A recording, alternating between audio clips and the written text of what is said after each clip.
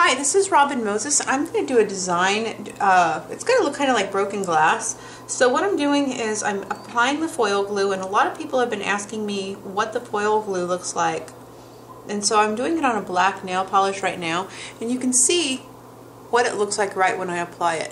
When it dries clear. So it's kind of like a, like a neon blue color. It's almost like fluorescent white.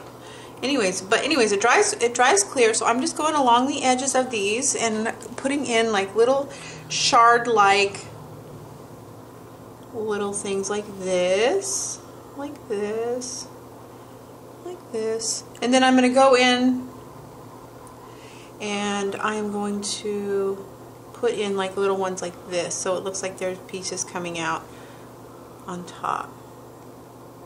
Hopefully you can see that. Okay, and that's what I'm going to do first. Then I'll let it dry. Okay, now with Inaz Glam Rock. There we go. Inaz Glam Rock. It's the 3D holographic glitter.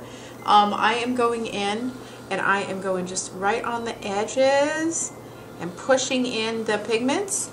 And I love this pigment because it's just so thick and delicious. And see how it goes right onto the glue? I'm doing like that. And when I'm done, I'm going to look like Disco Glitter Barbie. And that's okay because this design is freaking hot. Look at that. So, I'm going to go through with that. And let me do one more. See? Okay, this is why pigment glue is so... It's hard to find, but it's worth it because every single place that this pigment, this really thin pigment hits it, it sticks really well. So I can go like this and take all the pigment off, but it stays right where it's supposed to. And so I'm going to go like that and finish all of them.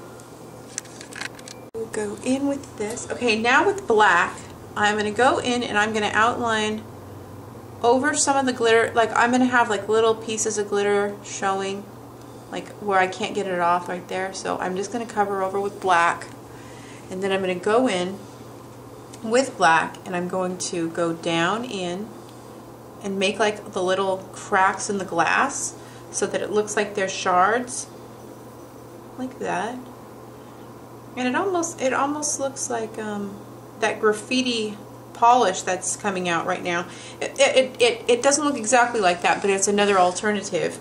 And I think it's easier, actually, than the graffiti polish. The graffiti polish, you have to have everything in order for that stuff to work right.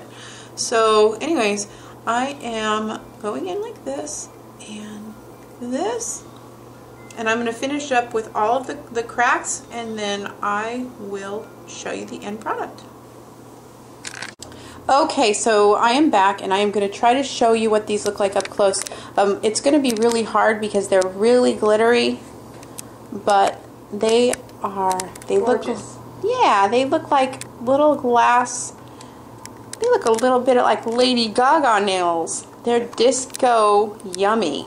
And anyways, I hope you guys learned a lot. These are really kind of easy to do, and I want you guys to try them, and I hope you like them, and have a great day, and bye!